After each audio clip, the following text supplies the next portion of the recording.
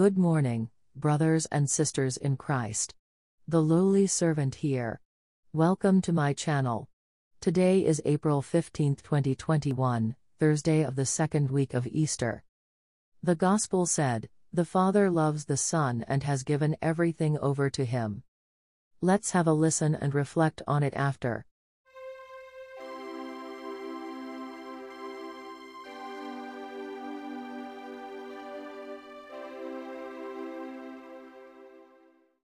The first reading is from the Acts of the Apostles. When the court officers had brought the apostles in and made them stand before the Sanhedrin, the high priest questioned them. "We gave you strict orders, did we not? To stop teaching in that name. Yet you have filled Jerusalem with your teaching, and want to bring this man's blood upon us." But Peter and the apostles said in reply, "We must obey God rather than men. The God of our ancestors raised Jesus. Though you had him killed by hanging him on a tree, God exalted him at his right hand as leader and savior, to grant Israel repentance and forgiveness of sins. We are witnesses of these things, as is the Holy Spirit whom God has given to those who obey him." When they heard this, they became infuriated and wanted to put them to death. Responsorial Psalm. The Lord hears the cry of the poor. I will bless the Lord at all times. His praise shall be ever in my mouth. Taste and see how good the Lord is. Bless the man who takes refuge in him. The Lord hears the cry of the poor. The Lord confronts the evildoers, to destroy remembrance of them from the earth. When the just cry out, the Lord hears them, and from all their distress he rescues them. The Lord hears the cry of the poor. The Lord is close to the brokenhearted, and those who are crushed in spirit he saves.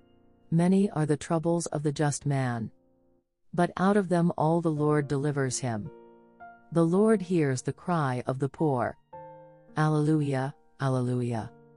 You believe in me, Thomas, because you have seen me, says the Lord. Blessed are those who have not seen, but still believe. Alleluia, alleluia. The Gospel according to John. The one who comes from above is above all. The one who is of the earth is earthly and speaks of earthly things. But the one who comes from heaven is above all. He testifies to what he has seen and heard. But no one accepts his testimony. Whoever does accept his testimony certifies that God is trustworthy. For the one whom God sent speaks the words of God. He does not ration his gift of the Spirit. The Father loves the Son and has given everything over to him. Whoever believes in the Son has eternal life. But whoever disobeys the Son will not see life, but the wrath of God remains upon him. Reflection. Salvation is faith in the Son whom the Father loves and to whom he has given everything. God has sent him into the world and he pronounces the words of God and gives the Spirit to all who accept his testimony. And they in turn, in union with Christ, bear witness to the reality of Christ as head and Savior. This process does not take place through reflection, maturation or human experience. It is solely the work of the Holy Spirit. It is the Spirit who offers the gift of faith, and faith is listening and obedient response to the one who calls. Listening to this voice and responding to it means shifting the center of our life from ourselves to Christ, placing ourselves in him and understanding ourselves in reference to Christ, and above all taking him as the sole criterion of our life and values. That's the end of the reflection from the Catholic Missal. Subscribe to my channel and click on the notification bell, so you won't miss out on my next upload. Be safe and always keep God in your hearts. Peace to all.